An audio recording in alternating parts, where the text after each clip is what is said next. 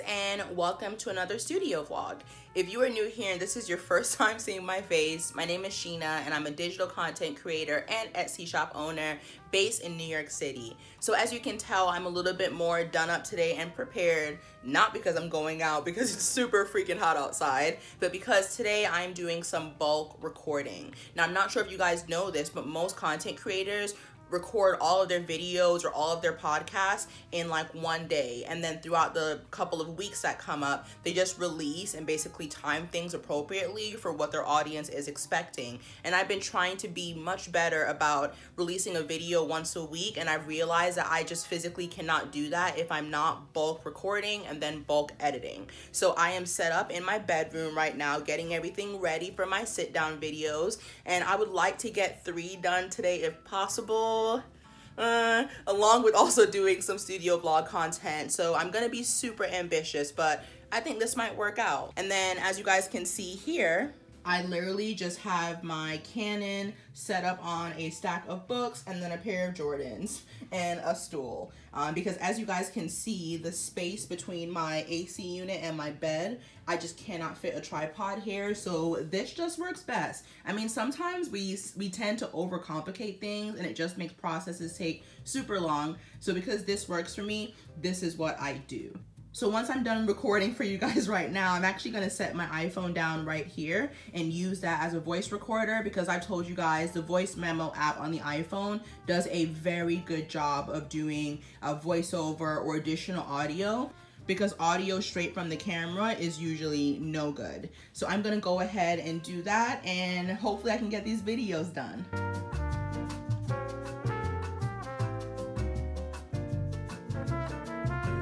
Okay, so off the bat, like I can tell that I am fairly in focus here on the iPad, and you know, also on the main screen because I can kind of see myself. But if you guys look at the iPad and look here, you can tell that my bun is kind of cut off. So all that I'm going to do is stack another book here, bring it up a little bit higher, and we should be ready to go.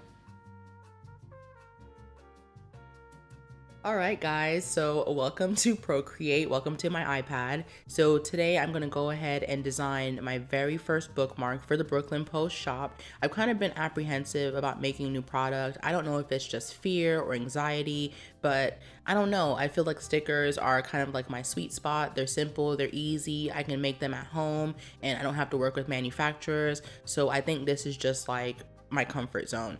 But I also worry that if I don't start expanding my product line, then I'm never going to be able to grow the Bklyn Post brand. So I'm really excited about this one. This is going to be one of the first new product lines that I introduced this month. And so yeah, just stay tuned for that. Now what you guys are seeing here is that I did a split screen. So I'm actually looking at an old bullet journal spread that I did in my 2019 bullet journal. And I'm just basically recreating it for the bookmark.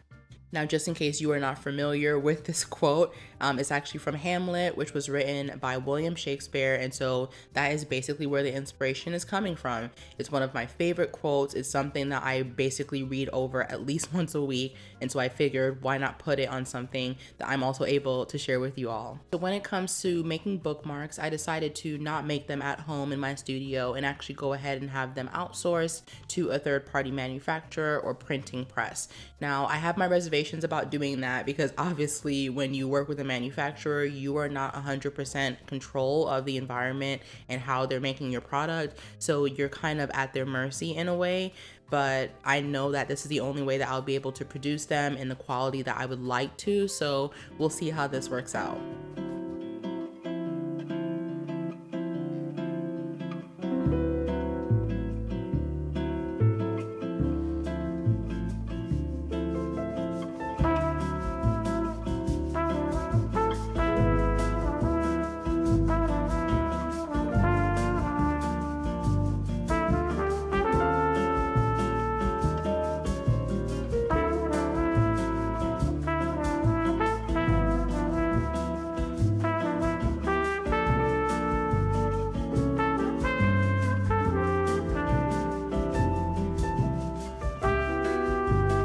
right, now moving on to the next day, I am doing one of my favorite things, which is packing orders. I feel like even watching other people's studio vlogs, I do not get tired of seeing people pack orders. I don't know what it is.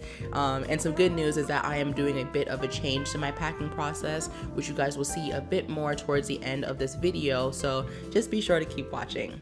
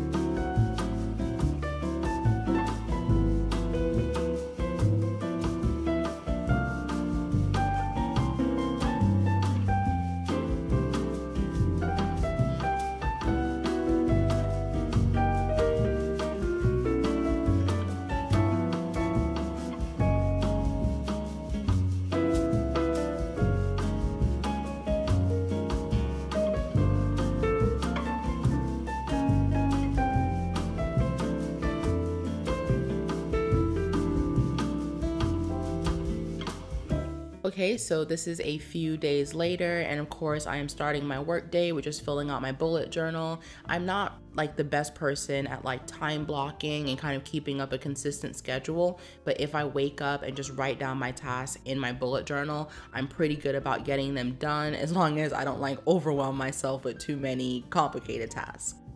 And just as I was finishing up my morning to-do list, I actually got a notification that my package was here, which of course are my bookmarks. And before I show you guys, this is exactly why I say I have trust issues with manufacturers. Just stay tuned and listen to what happened to me. So this one wasn't even cut properly. It had like some of the image feed over, like, so even on the front side, look at these feeds. I don't want these at all. I kind of just want a refund. This is like really bad. Like if the back isn't fucked, then the front is. So whoever did this, wow. So even the stack that I'm laying down, I'll probably have to flip them over and they're probably going to be damaged. And the print quality is not great. For this to be black print, I can see straight through it. Kind of makes me just feel like I should have made these at home myself.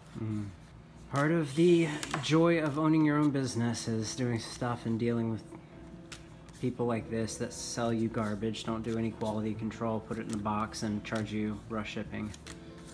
And I waited like so long for these. Like I was so excited. I have the ribbon ready. Like part of me doesn't even, look at this, I don't even want to sell that in my shop. Like they're literally bent. And now to look at the front side, look at all of these with this extra. I'm sorry, babe. So out of all the bookmarks, I was able to keep about 20% that actually looked decent. So I was just not satisfied. I had to go ahead and go online and email their support team and try to get some type of resolution out of this, because now I was even further behind on my launch date. And I haven't posted the company's name or said their name because I like to give companies the benefit of a doubt and try to let them redeem themselves. So just continue watching the vlog and you'll see how this entire situation plays out. So this is the next day and I'm just up making my prototype for my new sticker pack. I decided to go with like a carnival type of like circus theme just because I've been watching shows like Euphoria, and I just ordered the book The Night Circus, so it's just been on my mind and I felt like the sticker pack was inevitable. It was going to happen and I'm really happy with how it came out. It's very simple, but it's like just enough to give you a good monthly theme to work with. So even though I design my stickers in Procreate, I always bring them into Photoshop and go ahead and do some rearranging to print that prototype. And this part can actually take quite a bit of time, especially if you're a perfectionist, because you'll just move things around for hours if you don't give yourself a stopping point. So I realized that something was missing, so I decided to go back into Procreate, design some stars really quick, and then go back and plug those in and move things around again. So as I mentioned, this can be a tedious process, but if you really take your time and after a ton of experience, it'll just get easier and easier. But it can be a time drainer if you don't just give yourself a stopping point. So once I put everything together and I thought I got a decent layout, I went ahead and ran it through my Cricut. Now, a question that I get all the time that I feel like I have to answer is, how do you do kiss cut and cut out the stickers? I have not made a video on this yet, and it's going to be something that has to be thoroughly explained. I can't just type it or say it in one sentence, but I will say, if you have not toggled your custom settings knob on your Cricut, I would totally recommend doing that first, and you'll be surprised what you're able to do.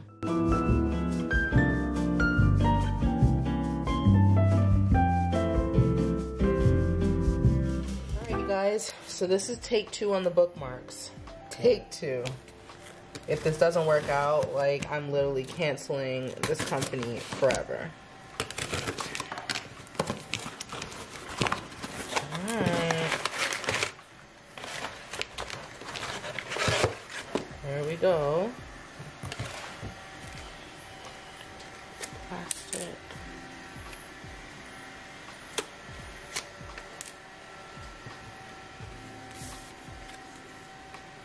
There it is. Much better. There we go. I think it may also be thicker paper because I told him I want a thicker bookmark. So let me grab.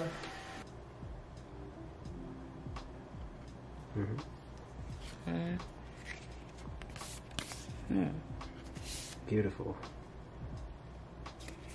And like the flimsiness. Look at this one. Almost like a flimsy one. And then it's sturdy. It's just a different thickness altogether. So I know what I'll be doing tonight. Stringing up bookmarks, but this is, it looks so much better. It looks so much better. Sweet. So I got about 100 to sort through. Yay. To double check in their packaging. Trash. Hey guys, so I just wanted to pop in really quick and give you some FaceTime here on camera because I saw your votes from the last video poll, and it looks like a lot of you like a mix of voiceovers and also me being on camera, so I want to take the opportunity to do that now. So I want to run through some really quick updates with you, and then we'll jump back into some more, you know, time-lapse material. But first off, yes, I do have new glasses. There is nothing wrong with my old pair of glasses. They're still perfectly fine, but I just got tired of having just one pair all the time, and I was worried about running them through the ground, so I just went ahead and got a second pair from Warby Parker. I'm happy with them, no complaints, and I feel like they're a really cool fit. Let me know what you guys think below, and if you're curious on what frames I have, I will link them for you, non-sponsored, but I have a feeling I'm gonna get that question. Now, the second thing, for those of you that have been watching my vlog for a while, you probably noticed some differences like in the background, not only in this area, but also at my desk.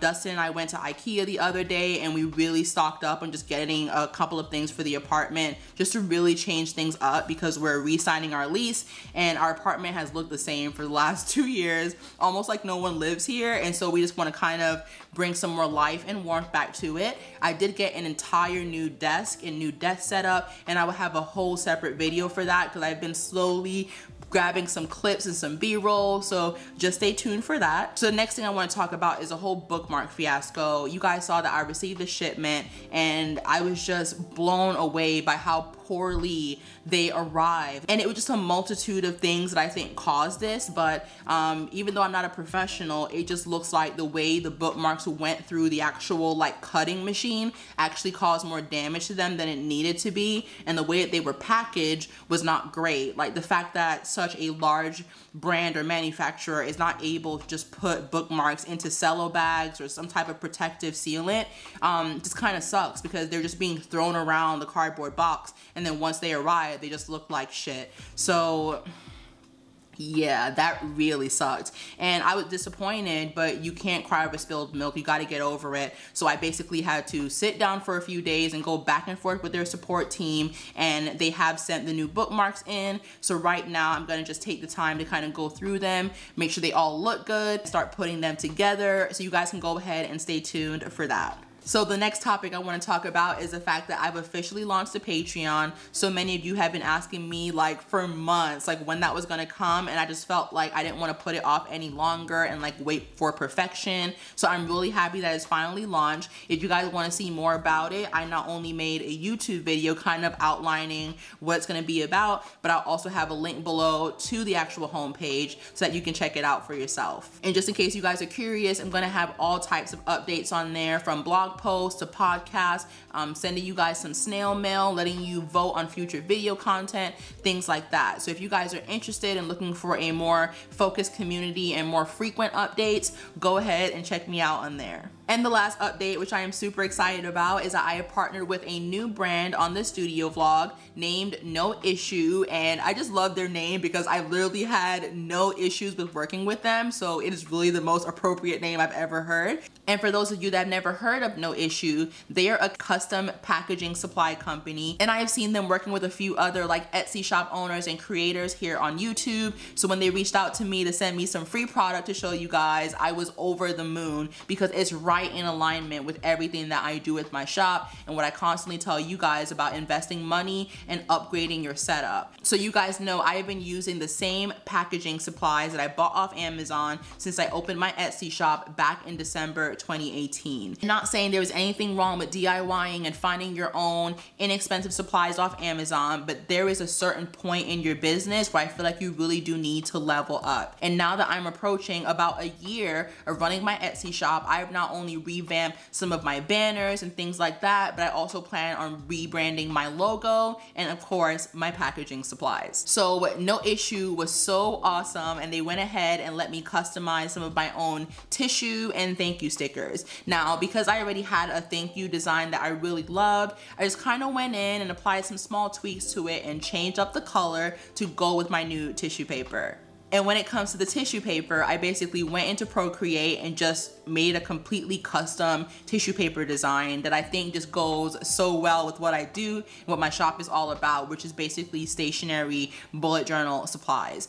So once you've designed your custom tissue paper and your stickers, you just go ahead and upload it to their platform, check out, and submit it to their team. And one thing I love is that their team is super fast on replying, and they'll go ahead and make sure that your tissue paper and your stickers are in the right dimensions and that you like the final product before they print. If you guys want to check them out, I will have a link below for you to see what they offer and maybe customize your own tissue paper and stickers just to level up just a bit in your business. So I'm gonna stop babbling on. You guys have seen a bit about how I put that together, some of the Noissue platform, which is super easy to use, and I'm gonna show you guys what the custom tissue paper and stickers actually look like, how they were sent to me, and how I use them to now package my future Etsy orders. So that's it. Let's go ahead and check out the product. All right, you guys, so this is the box that I received. As you can see, it's huge because I got the tissue paper that was the bigger size. So for future product, I'll be able to wrap anything that I carry. And also I would be able to cut these in half and get double the usage. And as you can see, they don't roll up the packaging to ruin your paper or to crease it. Everything is delivered flat, just like this. So let's take a look. So first up are these custom sticker sheets. You guys know this print because I used it for previous thank you stickers like I mentioned. And honestly, I just love that this was a throwback print that I created, and I just went in and kind of changed the color scheme up. I changed the color of the shirt, and this is what it looks like. And of course, super, super amazing quality. So I'm gonna now use these to seal up my packages rather than using string or anything like that. And they were also kind enough to send me these compostable mailers. So if I happen to carry, let's say, t-shirts or mugs or something else in the future that needs a bigger piece of packaging, I can go ahead and put it in here. And obviously it's compostable, so it's good for the environment. But I absolutely love these little baggies. Now, when it comes to these shipment bags, they're not fully customizable. They just come in the black color for now. But either way, that works for me because right now I just use plain white envelopes and that works for me. So this is definitely not a problem. And then now we're gonna move over to the star of the show, which is the tissue paper, and I wanna be gentle with it.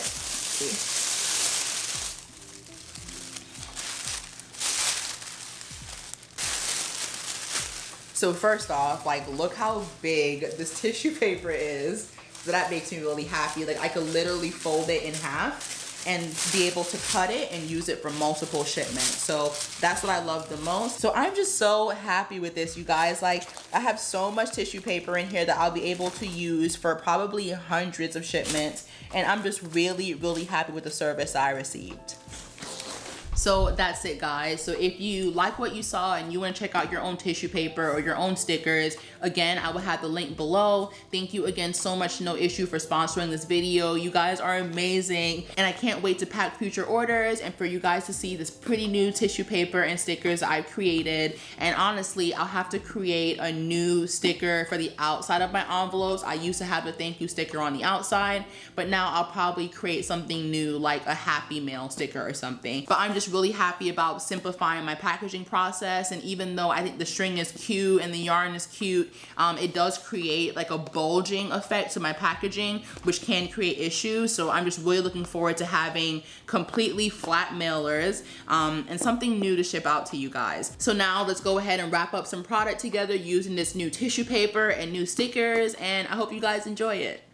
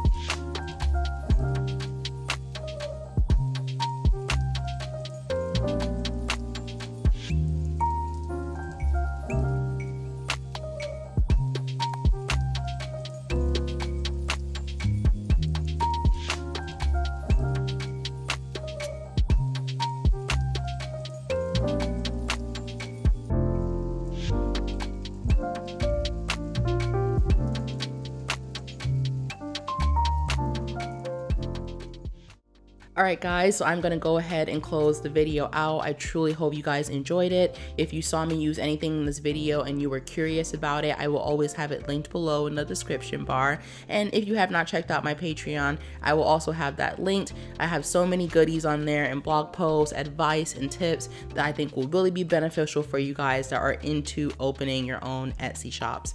So I hope you enjoyed, and I will see you in the next one. Bye!